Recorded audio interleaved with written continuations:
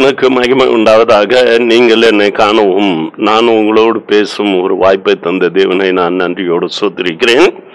இந்த நாளில் உங்களோட நாடும் உலகமும் தத்தளித்து கொண்டு இருக்கிற இந்த சூழ்நிலையில புரியாத புதிராக ஒவ்வொரு முறையும் ஒவ்வொரு வைரஸ் வரும் பொழுதும் அது ஒரு புதிராக இருந்து அதை ஏற்படுத்துகிறவர்கள் அதற்கேற்ற மாற்று மருந்தையும் தயார் செய்து இதற்கு சில காலகட்டங்கள் பிடிக்கிற இந்த சூழ்நிலையில் இப்போதும் புதிதாய் வந்திருக்கிறது, புரியாததாக இருக்கிறது, கண்களுக்கு புலப்படாததாக இருக்கிறது, நம்முடைய அறிவுக்கு எட்டாததாக இருக்கிறது.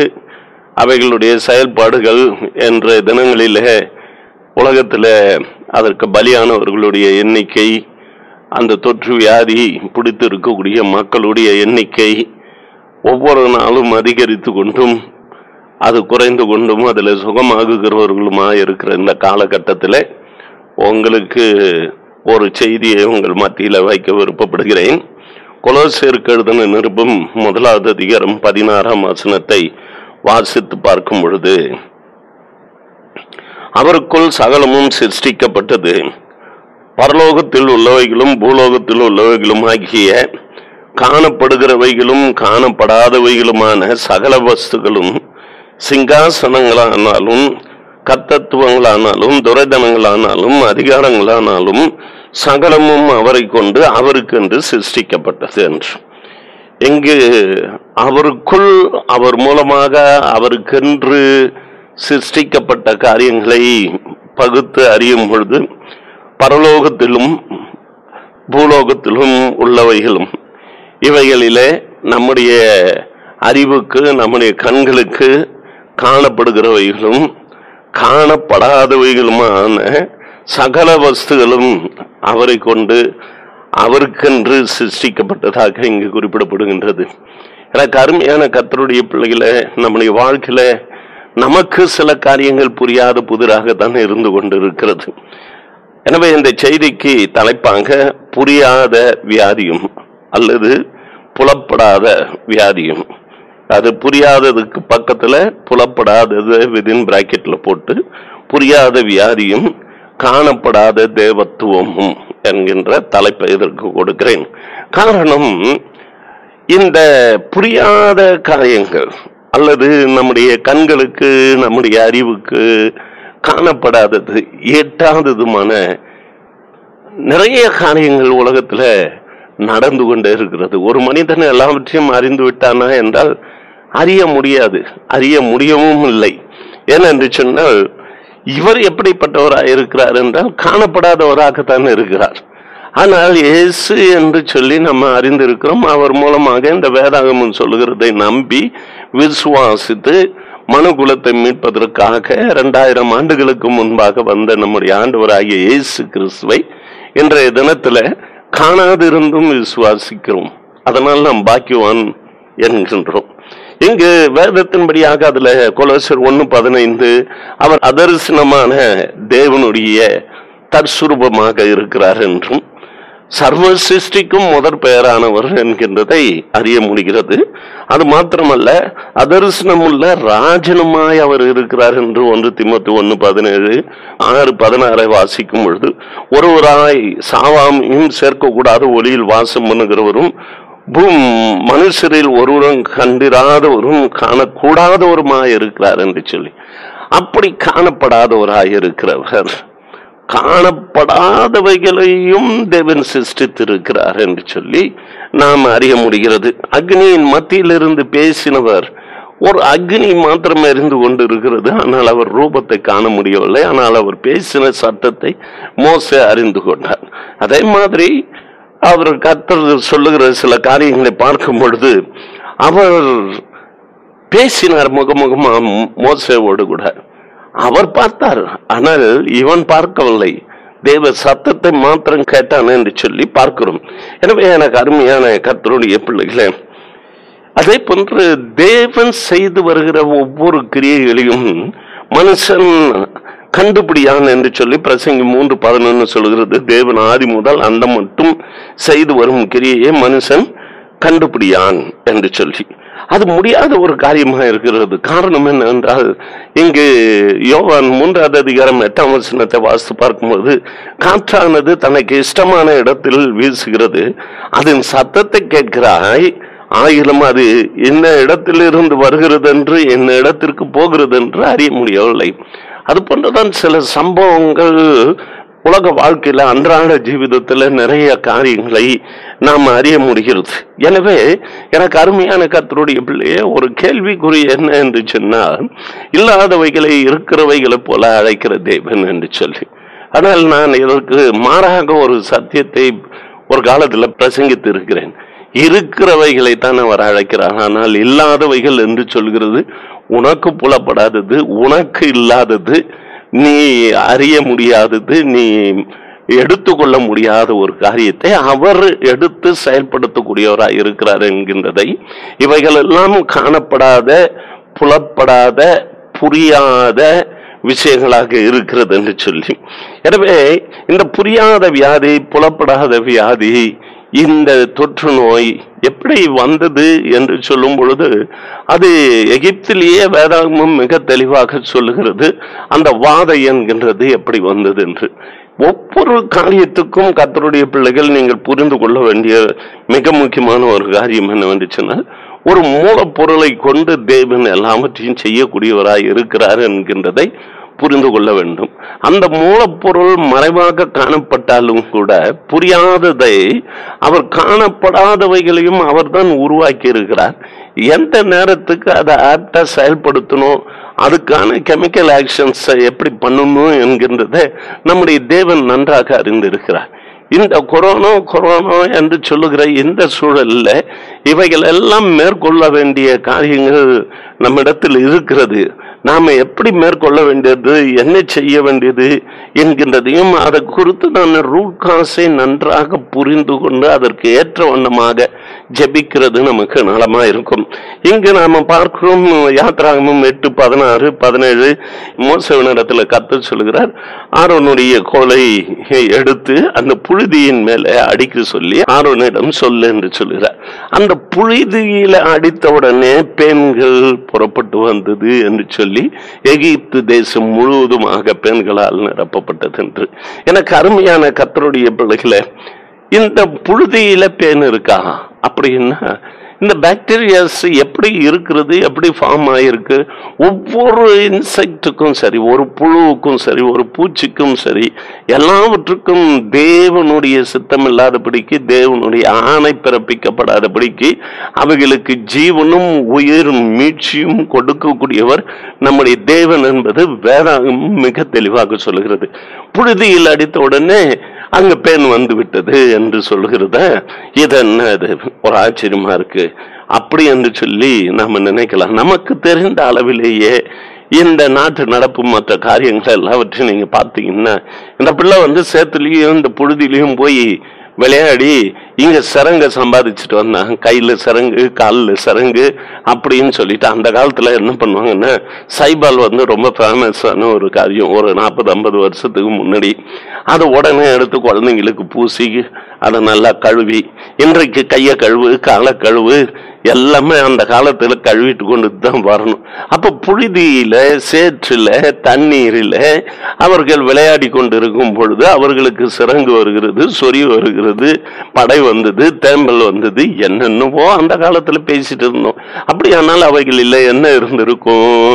அதுல பாக்டீரியாஸ் இருந்துதான் இருக்கும். அந்த பாக்டீரியாஸ் உயிரணுக்களை எப்படி ஃபார்ம் பண்ணி இதை மாற்றி அமைத்தார் என்கின்ற சயின்ஸ் நாம தெரிந்து கொண்டு, அதுக்கு பிறகு இது உண்மை, இந்த வேதாகமம் சத்தியம் என்பதை கர்த்தருடைய பிள்ளைகள் புரிந்து கொள்ளணும்.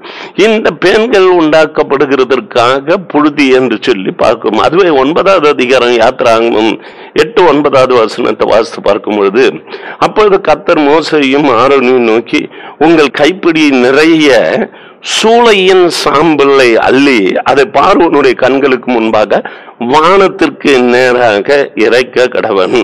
அப்போ என்ன ஆகிறது? தேசம் எங்கும் மனிதர்கள் மேலும் மிருக ஜீவன்கள் மேலும் எரிபந்தமான கொப்பளங்கள் வந்தது. நல்லா கொஞ்சம் வித்தியாசத்தை பார்த்துங்க. புழுதி இது சூளையில எரிந்து இருக்கக்கூடிய சாம்பல். இதை பயன்படுத்தும் போது, அந்த எரிந்த சாம்பலை பயன்படுத்தும் போது எரிபந்தமான கொப்பளங்கள் வந்ததாம். வித்தியாசத்தை நம்ம பார்க்கணும். இது ஏன் எப்படி வந்தது என்ன நம்ம அறிவுக்கு புலப்படலை. எனக்கு அருமையான கர்த்தருடைய பிள்ளை, முதல் வாதையாகிய இந்த காரியத்தை பார்க்கும்போது அந்த நதியில அந்த கோலை தாட்டின உடனே அப்படியே ரத்தமாய் மாறினதான். இதனை இஸ் இட் பாசிபிள்? இது சயின்டிபிக்கலா ஏதாவது ப்ரூவ் பண்ணியிருக்காங்களா? அதுக்கான எவிடன்ஸ் இருக்கா? அதுக்கான ஆராய்ச்சி செய்து இருக்கிறார்களா என்று சொல்லி எல்லாவற்றையும் பார்க்கும் பொழுது அழகாக தெளிவாக அதை நம்ம காண முடிகிறது. எனவே எனக்கு அருமையான கர்த்தருடைய பிள்ளைகளை, இங்கு வேதம் சொல்லுகிறதா அதுக்கு அடுத்தபடியாக நதியில இருக்கக்கூடிய தண்ணீரை தொட்ட உடனே அங்கு தவளைகள் எல்லாமே வர ஆரம்பித்தது. வீடுகள் முற்றங்கள் எல்லாவற்றிலும் வந்து சேர்ந்துதான். அதெல்லாம் இறந்து போன உடனே பார்வோன் வேண்டிக் கொண்டதுக்கு இணங்க மோசே ஜெபித்த உடனே அவைகள் செத்து மாண்டது. குவியல் குவியலாக சேர்த்தார்களாம். என்ன நடக்கும்? What is going to be happen அப்படின்றத இன்னைக்கு நீங்க யோசித்து பாருங்க. அப்படி பார்த்தா செத்து போய் நாற்றம் எடுக்கிறது என்று சொன்னா என்ன அர்த்தம்? அதுல நீங்க 25வது வசனம், யாத்திராகமம் 7:25வது வசனத்தை வாசித்து பார்க்கும்போது, நதியை அடித்து 7 நாள் ஆயிற்று. ஒரு பாடியே 3 நாளைக்கு மேல 4வது நாள் லாசருனுடைய உடலை எழுப்பணும்னா நாரி போய் இருக்குமே அப்படின்றாங்க. அவ்வளவுதான். அதுக்கான காரியங்களை பார்க்கும்போது 72 hours அதுக்குள்ள இருக்கக்கூடிய செல்ஸ், பிளட்னுடைய இது, அதுல இருக்கக்கூடிய பிளாஸ்மா எல்லாம் கரைஞ்சி அப்படியே நீரா மாறி இருக்கக்கூடிய பாக்டீரியாஸ் எல்லாமே புழுவா மாறி பூச்சா மாறி இது ஒண்ணுமே இல்லாம நாற்றம் அடிக்கும். அப்ப அதுல இருந்து உருவாகக்கூடிய காரியங்கள் என்ன? அப்போ சயின்டிஸ்ட் என்ன மாதிரியான எவிடன்ஸ் ப்ரூவ் பண்றாங்க, இதை நாம பார்க்கணும். அப்படி பார்க்கும்போது சயின்ஸ் அக்செப்ட் பண்ணுது.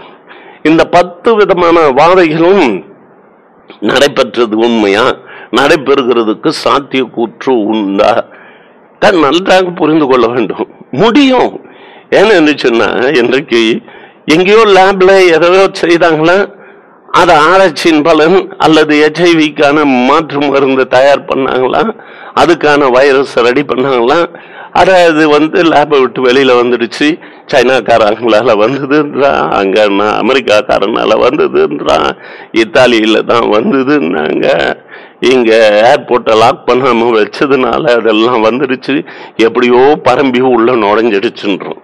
எனவே எனக்கு அருமையான கர்த்தருடைய பிள்ளையா, HIV-க்கான வியாதியை உண்டாகுறதற்கான வைரஸை கூட ஒரு சயின்டிஸ்ட் அதை ஆரம்பித்து அங்க ஆப்பிரிக்கா கண்டத்துல இப்ப இன்னைக்கு பாத்தீங்கன்னா நிறைய அந்த வியாதி உடையவர்கள் அங்க அதிகமான கணக்கெடுப்பு. எனக்கு அருமையான கர்த்தருடைய பிள்ளைகளை, இது உள்ள நுழைகிறது. அது குரங்குல இருந்து உண்டாக்கப்பட்டது, இது பாம்புல இருந்து உண்டாக்கப்பட்டது, வவ்வால்ல இருந்து வந்தது, பன்றியில இருந்து வந்தது.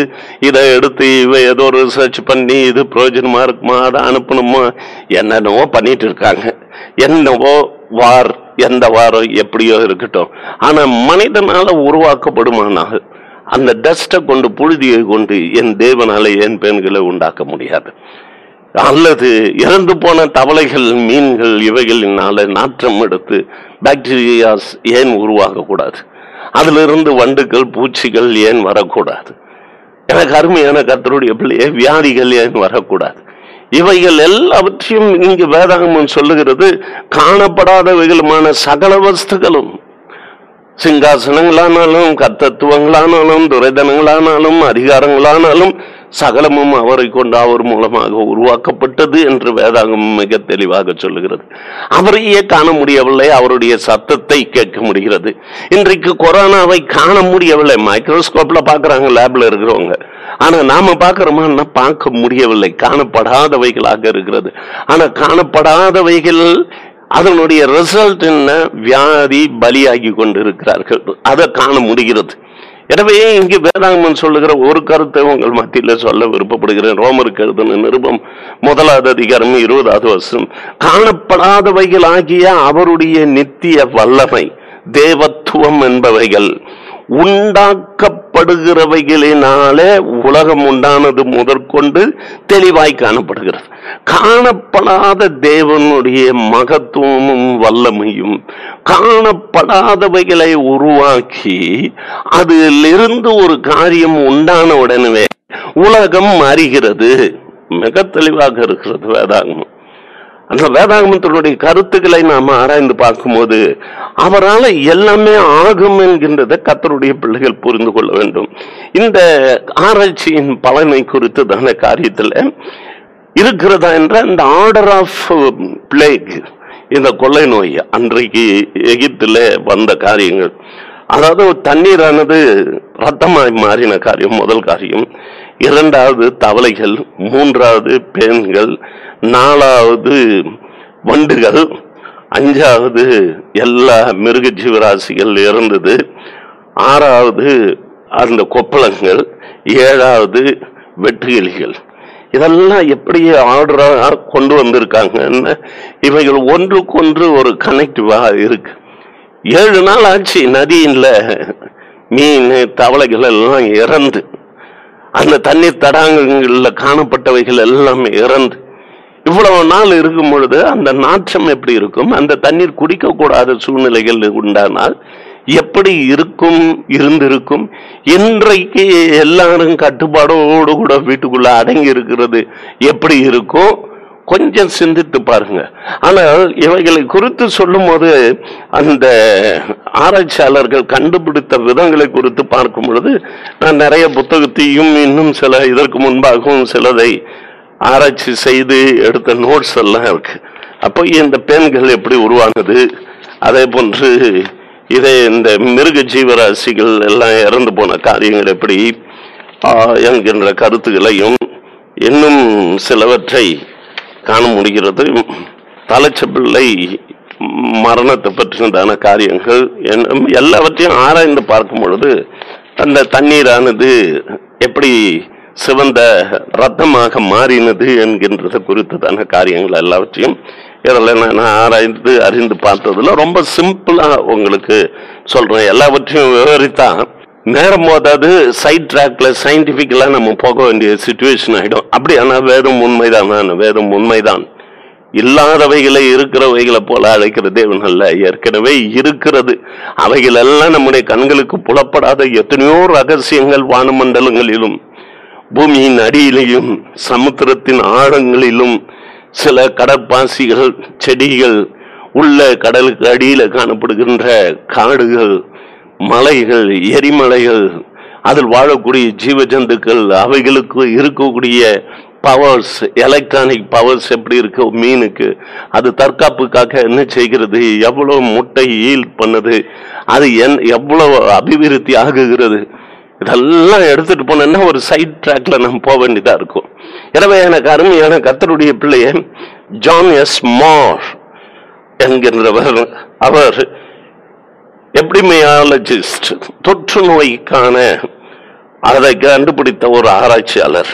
அவர் நியூயார்க் டைம்ல 1996 அவர் கொடுத்த காரியம் என்னன்னா, ரெட் அல்கே என்று சொல்லக்கூடியது, அந்த கடல் பாசி அது கெட்டு போனால் அதில் இருக்கக்கூடிய டாக்ஸிக், அதில் இருக்கக்கூடிய நச்சுத்தன்மைகள் எப்படி கன்வெர்ட் ஆகிறது, கெமிக்கல் ஆக்ஷன் ஆகுது.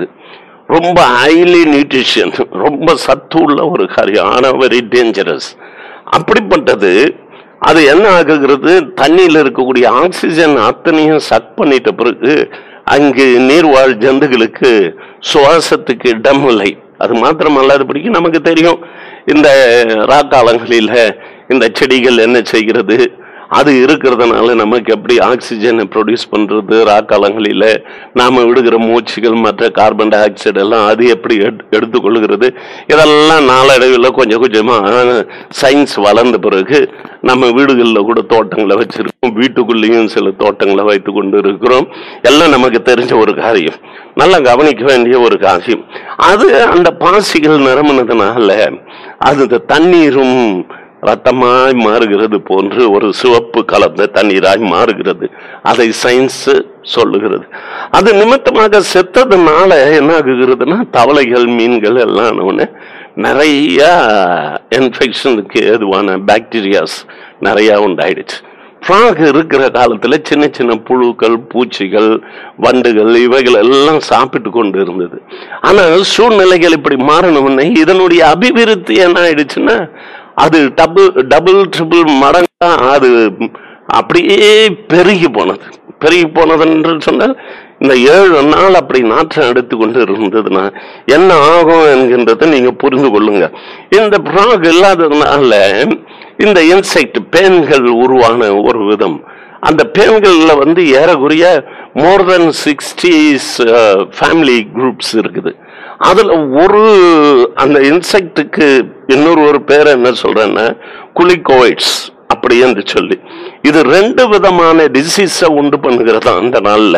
அது என்ன என்று சொன்னா ஆப்பிரிக்காவில் இருக்கக்கூடிய ஆர்சஸ் எல்லாம் சிக்காகுகிறதுக்கான ஒரு காரியமும், அல்லது ப்ளூ டங் அது நீல நிற நாக்குகள் உண்டாகி ரத்தம் கேடு உண்டாகி மறிக்கக்கூடிய ஒரு சூழ்நிலையும், அது நிமித்தமாக உண்டாகுகிற பிபோனிக் பிளேக் என்று சொல்லுகிற அந்த ராட் மூலமாக உண்டாகுகிற இந்த வியாதிகள் பரம்பினது என்று சொல்லி இதை குறித்ததான சயின்டிஸ்ட் ஸ்டீவன் பிளக் மார்ச்சர் அதோடு அல்லாதபடிக்கு ஒரு கிளைமேட்டாலஜிஸ்ட் லீப்னிஸ் அவரும் institute of water ecology and inland fisheries in Berlin இவங்கெல்லாம் டெலிவிஷனில் பிளேக் பற்றினதான காரியத்தை நேஷனல் ஜியோகிராபி சேனல்ல 2010 இதற்கான தெளிவான விளக்கத்தை அவர்கள் கொடுத்திருக்கிறார்கள். எனவே எனக்கு அருமையான கர்த்தருடைய பிள்ளைகளை, ரகசியங்களை நாம இன்னும் அறியல. என்னைக்கு கூட இந்த நானும் சில வேளைகளில் என்னுடைய டைம் பாசிங்க்கு நேஷனல் ஜியோகிராபி டிஸ்கவரி சேனல்ல தான் நிறைய பார்த்துட்டு இருப்பேன். அந்த மிருகங்கள் மற்றும் கடல்வாழ் ஜந்துக்கள், பறவை இனங்கள், அதனுடைய அபிவிருத்தி, அதனுடைய கலர்ஃபுல்லா அவர் சிருஷ்டித்த விதங்கள் இவைகளெல்லாம் பார்க்கும்போது நம்முடைய அறிவுக்கு எட்டாத பெரிய பெரிய ரகசியங்கள் காணப்படுகிறது. அதனால வேதாகமத்தை தெரிஞ்சுமா, இந்த வியாதியை பற்றி தெரிஞ்சிருந்தோமா, காணப்படாதவைகளை பற்றி நாம அறிந்து இருக்கிறோமா என்றால் காணப்படாதவைகளையும் தேவன் தான் சிருஷ்டித்து இருக்கிறார். ஆனால் நமக்கு புலப்படவில்லை. அதனால் நாம் இல்லாதவைகளை இருக்கிறவைகளை போல அழைத்த தேவன் என்று சொல்லி குருட்டுத்தனமான ஒரு விசுவாசத்துக்குள்ள வளர்கிறோம். ஆனா கர்த்தருடைய பிள்ளைய இல்லாதவைகளை இருக்கிறவைகளை போல, சாராவுக்கு கர்ப்பம் இருக்கிறது, வயிற்றுல கர்ப்பப்பையை எடுக்கல, ஆபரேஷன் பண்ணி கர்ப்பப்பை இருக்கிறது, என்ன இல்லை அதுக்கான கருமுட்டை சின முட்டைகள் காணப்படவில்லை.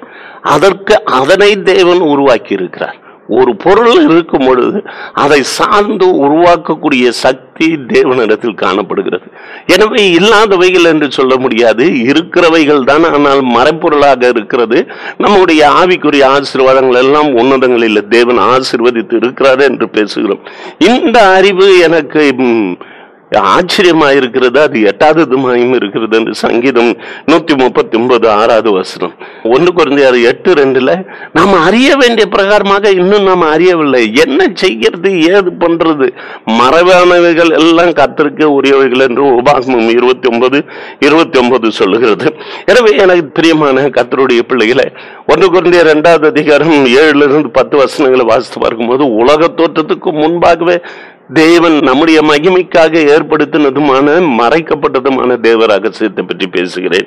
இப்பிரபஞ்சத்தின் பிரபுக்கள் ஒருவரும் அதை அறியவில்லை. தேவன் தம்முடைய அன்பு கூறுகிறவர்களுக்கு சகலவற்றையும் ஆயத்தம் பண்ணினதை கண் காணவும் இல்லை, காது கேட்கவும் இல்லை, இருதயத்தில் அவர்கள் உணரவும் இல்லை என்று வேதம் தெளிவாக சொல்லுகிறது. ஆனால் ஆவிக்குரிய பிள்ளைகளோ நமக்கு தேவன் ஆவியினால, நமது ஆவியினால நமக்கு வெளிப்படுத்துக. ஒரு சின்ன இன்சிடென்ட் சொல்றேன் பாருங்க.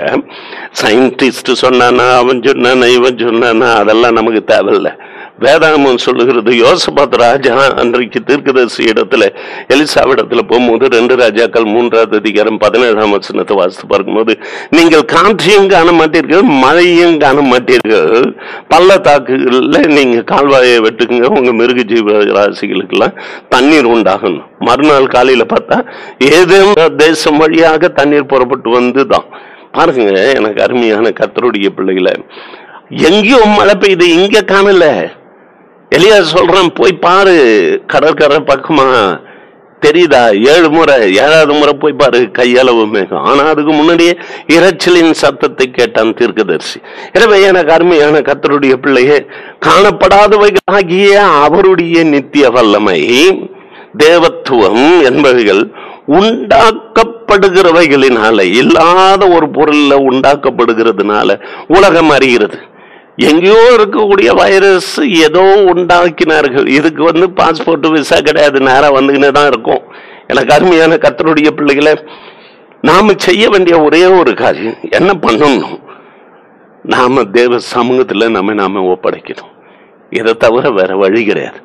அவரிடத்துல போகும் பொழுது, அவரை நோக்கி கூப்பிடும்போது, உனக்கு அறியாததும் எட்டாததுமான தேவ ரகசியங்களை வெளிப்படுத்துவேன் என்ற அவரிடத்துல போகும்போது, இப்படி உண்டாக்கப்பட்ட காரியங்களுக்கு ஒரு எண்ட வைத்து இருக்கிறார். அதுக்கு ஒரு கட்டளையை கொடுப்பார். அவர் இது நிறுத்து என்று சொல்வார். எனவே நாம செய்ய வேண்டிய ஒரே ஒரு காரியம், கர்த்தாவே நீ பார்த்து கொள்ளும், உன் மண்டையில நாங்கள் ஒப்படைக்கிறோம். சயின்ஸை பார்த்தோம், அதை பார்த்தோம், எல்லாவற்றும் பார்த்தோம், எல்லாமே கோயின்சைட் ஆகிட்டு இருக்கு. அந்த வாதைகள் அன்றைய தினத்துல பார்வோன் பிரார்த்தனை செய்தான், எனக்காக வேண்டிக் கொள்ளுங்கள் என்று சொன்ன போது பெண் நிறுத்தப்பட்டது, தவளைகள் எல்லாமே நிறுத்தப்பட்டது. அவன் கேட்பதற்கு இணங்க இவன் கெஞ்சி பிரார்த்தித்த போது கர்த்தர் அன்றைக்கு வாதையை நிறுத்தி போட்ட அதே தேவன் இந்த நாளிலும் வாதையை நிறுத்தி போட அவர் வல்லமையுடையவராக இருக்கிறார். நாம கண்களை மூடி ஜெபம் பண்ணுவோம்.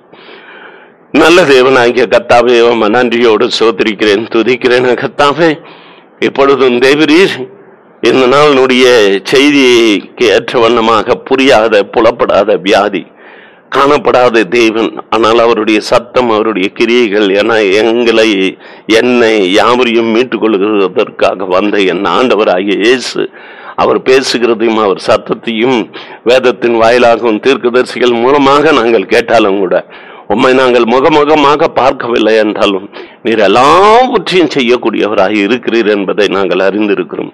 புலப்படாத வியாதியை குணப்படுத்த வல்லமையுடையவராகிய தேவரீர், நீர் காணப்படாத தேவனாய் இருக்கிறீர். உம்முடைய காணப்படாத தேவத்துவமும் உம்முடைய நித்திய வல்லமையும் ஒரு புதிய காரியத்தை உண்டாக்கும் பொழுது உலகம் அதை தெளிவாய் கண்டுகொள்கிறது. எனவே கூடிய சீக்கிரத்தில் இதற்கான ஒரு ரெமெடியை கர்த்தர் நீர் கொடுத்து அந்த பூச்சிகளுக்கு கட்டளை கொடுக்கும், ஆண்டவரே வண்டுகளுக்கு கட்டளை கொடும். இந்த கொரோனா வியாதிக்கான வைரஸ் COVID-19 கட்டுப்படுத்தும், விடுதலை கட்டளிடும்.